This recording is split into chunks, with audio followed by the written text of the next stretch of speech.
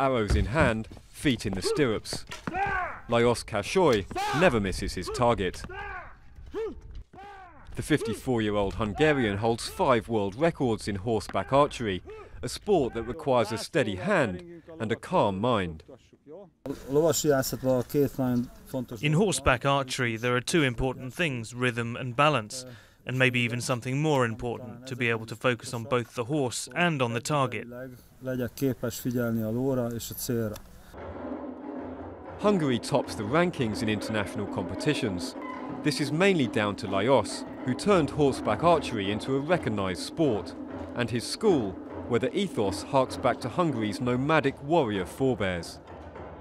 Students are taught to feel the horse's heartbeat and breathing, and to become one with it. Being a good archer, it takes a whole life, I think. And be a good rider also takes a lifetime. And if you mix these together, it's just a lifelong activity, I think. It's really, really good. Every month, the school opens its doors to visitors, many seeking a way to reconnect with their roots. For them, Lajos is not just a contemporary sporting hero, but a historical one. Megtanulta ő a történelmet, ami tényleg ez a He studied history, and history is a key element in horse riding and archery. And that's where he draws all his knowledge.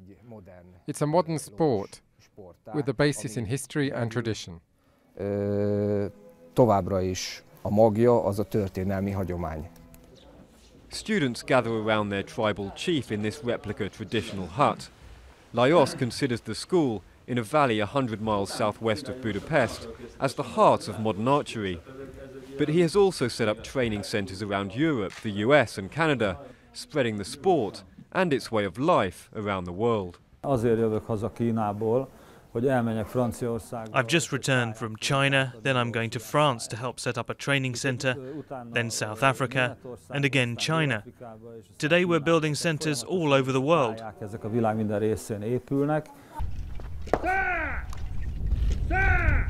To complete his world tour, Lajos will travel to Los Angeles. He's training Hollywood actor Matt Damon for a role as a horseback archer in an upcoming action movie.